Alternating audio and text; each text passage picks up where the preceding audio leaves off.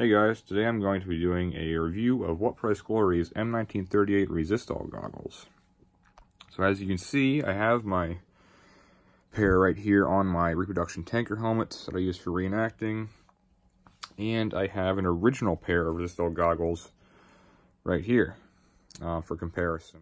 So first of all, if you've watched my videos before, or if you've been into World War II reenacting and collecting already, you probably already know that these goggles were the earliest of variants used by the United States military during World War II and even beforehand.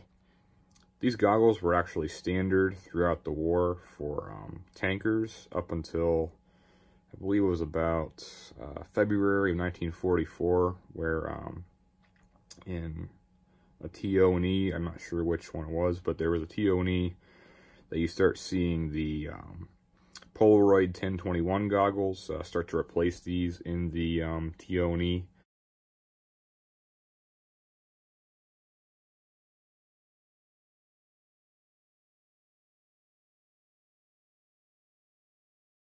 Of course, that doesn't necessarily mean that these stopped being used at that point, because I've seen pictures of these even up into late 44 and 1945 and used by tankers.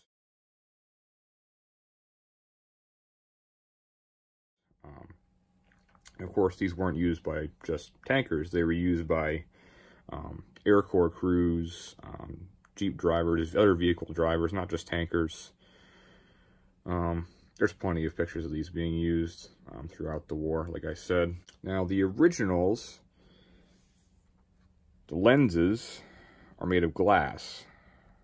You can probably, hopefully, hear the difference in the material when I knock on them. So the originals are made out of glass, hence you can see the small crack right here. And of course, glass is a lot easier to shatter than plastic. So these reproduction lenses are made out of plastic as opposed to glass. That's the only real major obvious difference between these. Other than that, it seems like to me everything is pretty much as close as it can be, or as close as it should be, you know, in terms of similarity. The part right here on my originals is kind of cracked and dried up. Probably some of it wasted away over time. But this rubber is where it should be on the Reproductions. Maybe a little bit wider and thicker than it should be, but I've seen original examples of varying sizes and thicknesses and colors, of course. I wasn't able to find a mint set of these, or mint original pair, for a comparison, even by searching on Google and things like that.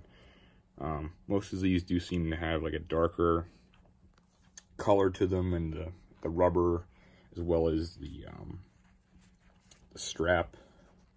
Some of them are a little bit lighter like this, some of them darker on the straps. So now, if you're looking on top of the metal lenses, you can see what is stamped on there. I've never actually seen a pair of these that has a date on them, so it's kind of hard to gauge when exactly these were produced on this particular pair. You can see the stamping right there, Resistol HBNY. Resistol HBNY on both sides. And they actually copied that stamping to a T on the Reproductions here. Resistol HBNY, Resistol HBNY. Same exact spot to a T. And there is one pretty obvious drawback to using these goggles, whether they're Reproductions or originals. It's that they almost feel like you're wearing blinders when you're actually wearing them. They do kind of cut down your field of vision a little bit. You can hold them back like that a little bit, but they do restrict your vision just a little bit when you're actually wearing them, which does kind of suck when you're actually driving. I have driven my my Jeep with these on. It's not impossible. It's not that big of a deal. I guess we'll go to this nylon lining right here. I'm not sure if it's nylon or what it is, but it looks like nylon to me. It's yellow lining. It's a very soft material.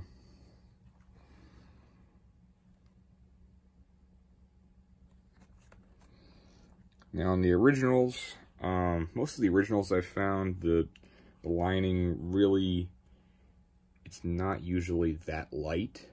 It looks more of like a brownish, mustardy color, if anything, rather than like a yellow, bright yellow, like the Reproductions have. So it's not quite exact, but the material is still the same exact type of material, in my opinion, from what it appears to be. Hopefully you can see it a little bit here. And you can see some of the stitching in there as well, holding the goggles together, holding the the actual lenses to the rubber face part, I guess you'd call it.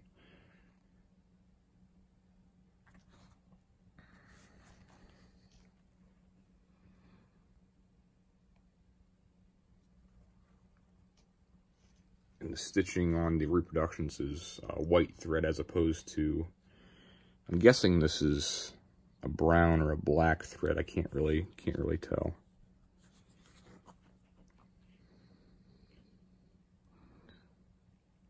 Maybe it is white. It's just darkened from dirt over time. I don't know. I can't tell.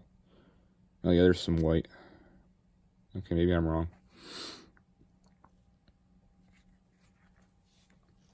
But yeah, like I said, I wasn't able to find any mint originals to really compare to, so I'm only going off of my used originals right here, as well as some other pairs I found on photos of on Google and other places on the internet.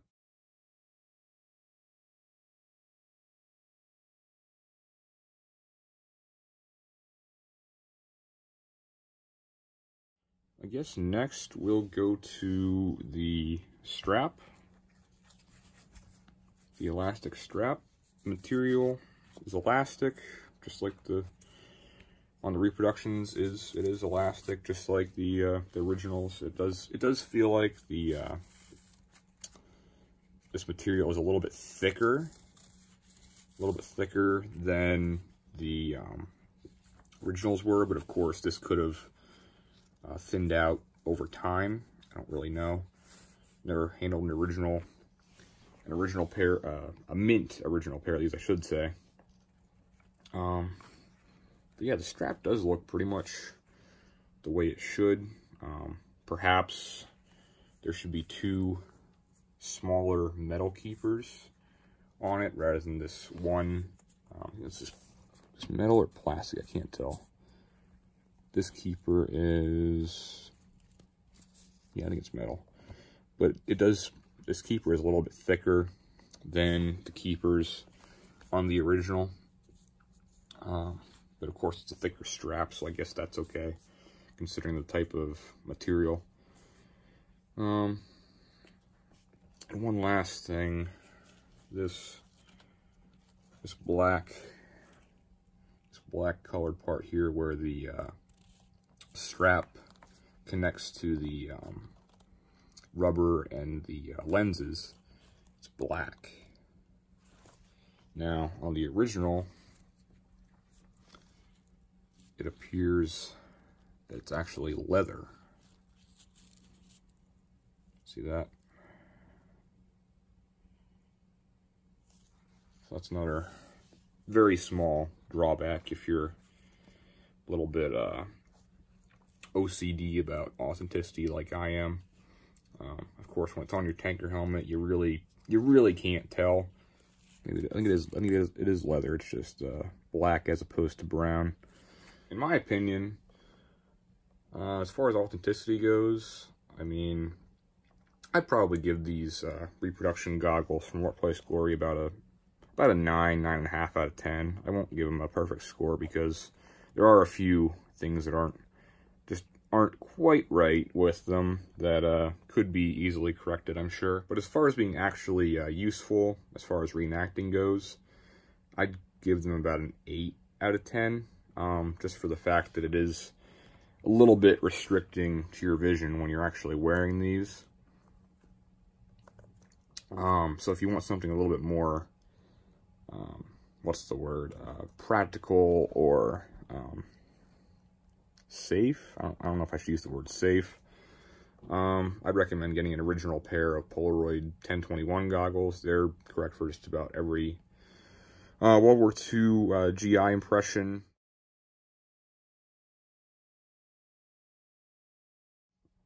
Except maybe the earliest of impressions, like early in pre-war tanker, like Guadalcanal, and pre-war stuff. You definitely have to have Resistol goggles. But of course, if you don't have an early war tank like an M3 or an M3A1 Stuart, then you probably wouldn't be doing an early war impression anyways. But yeah, these goggles are definitely worth picking up, in my opinion, because, I mean, really, they're your only option as far as wearing Resistol goggles for World War II reenacting. In my opinion, you should never wear original Resistol goggles because, number one, they're very rare. Number two, they're very delicate, and these lenses are glass, so if, for God forbid, something crazy happens when you're in a vehicle and your lenses crack or whatever, or they explode, then there's a chance of getting glass in your face, and you don't really want that, and you'd be destroying a very rare World War II era item. It's not like these grow on trees. I actually got lucky when I found these. I really have not seen them come up for sale very often. I watch eBay all the time. I've only seen maybe 1 or 2 pairs on there. They're usually pretty trashed. The lenses are completely cracked or missing or whatever. These lenses are pretty decent on this pair. But of course the rubber is kind of crumbling and hardening and falling apart. But as a collection piece, it's fine. Anyway, back to the reproductions. Yeah, I'd give them probably about an 8 out of 10 for actually being practical to use.